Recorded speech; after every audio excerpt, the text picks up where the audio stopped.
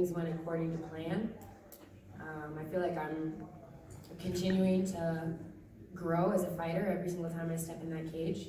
The funny thing is, it never gets any easier. I'm still just as nervous as I was on day one. But overall, I can say that I'm definitely happy with my performance. No injuries, so take about a week off and then 11 weeks to get ready for the title. Kayla, I know from your judo background, you're used to having to face just kind of whoever shows up next in the bracket. But yeah. I do wonder, I mean, this is different stakes, right? I mean, there's game planning, there's $1 million on the line and all these things. So, I mean, can you just talk about how the last 24 hours or so affected you and kind of what you had to do to get yourself ready? Yeah, I mean, this is the second time that I've had a short notice opponent change.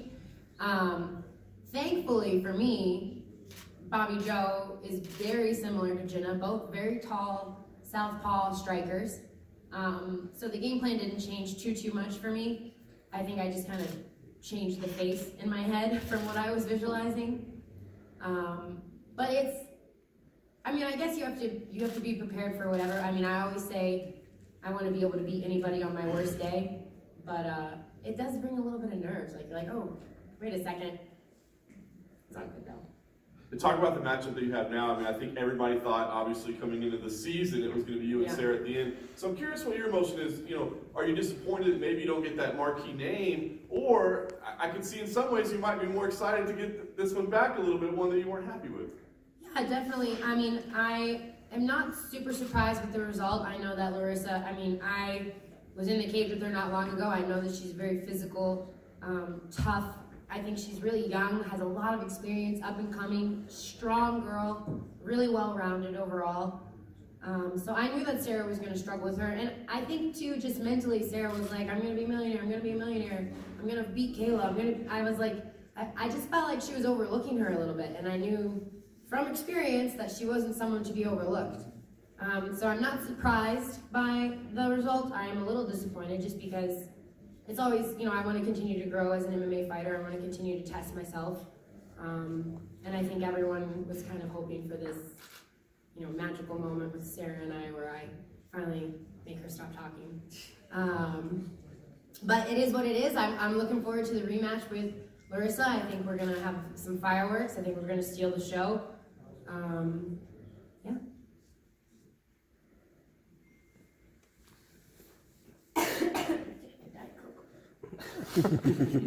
All right, so you're in the final against Pacheco. Assuming you win, what's next for you? Well, I recently just re-signed with the PFL, so I will be staying on board for another year. I'm super happy about that. This has been my home from day one in the world of MMA. I truly believe in the PFL and what they're trying to do. They're changing the game. They're making it a sport, not so much an entertainment. And that's something that I can get behind. It doesn't matter what I say up here as long as I perform inside the cage. And I think every fighter loves that. You put my destiny in my hands, I'm going to be happy.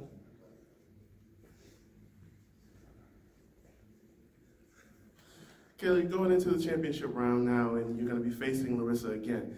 Now, we saw how you took it after the first fight. You were disappointed in that.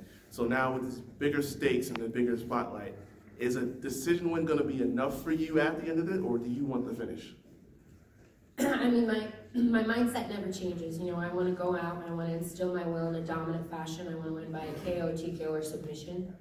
I think the last time, like I said, it was a very last-minute opponent change.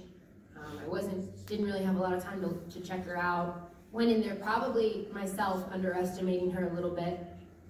And this time there's not going to be that mistake, I'm ready to stay hungry, stay humble, and I'm going to do whatever it takes to win.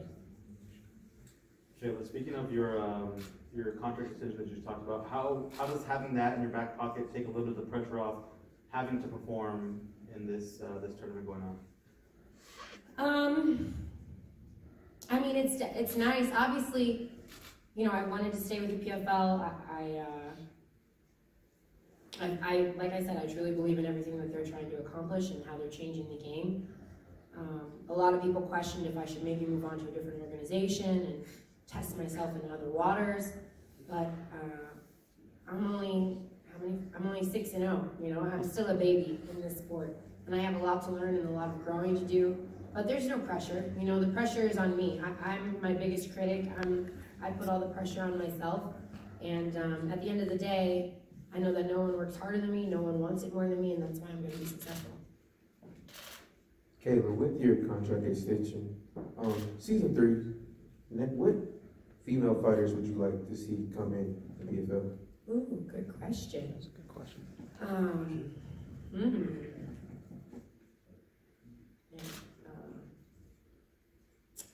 That's really showing my ignorance in the sport, you see what I'm saying? Like, I'm such a newbie, I don't really know.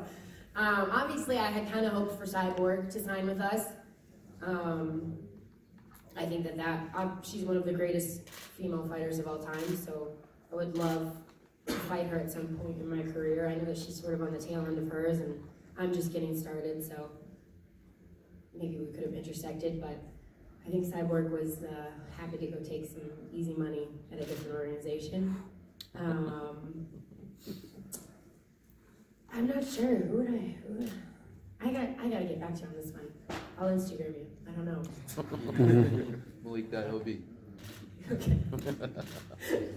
I'm just focused on Larissa right now. Afterwards, I'll find out who else should come join the PFL.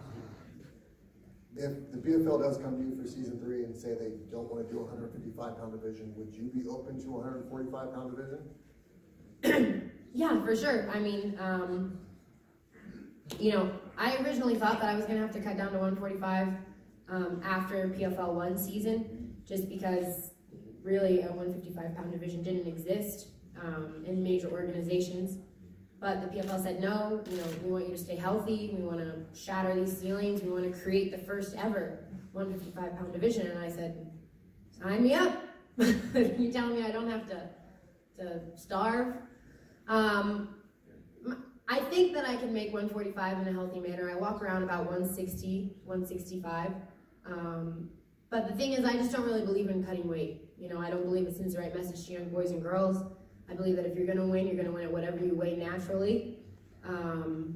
Also, you know, when you dehydrate your brain, when you dehydrate your body, your brain is protected by water.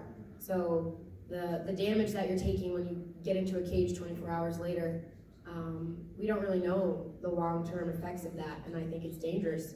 So would I fight 145? Yes, if I have to, but I truly believe that, I don't know, I'm a big girl, as you can see, so I like fighting at 155. It feels good, I feel healthy, but I know that ultimately the toughest competition is at 145, so I'm gonna have to make my way there eventually.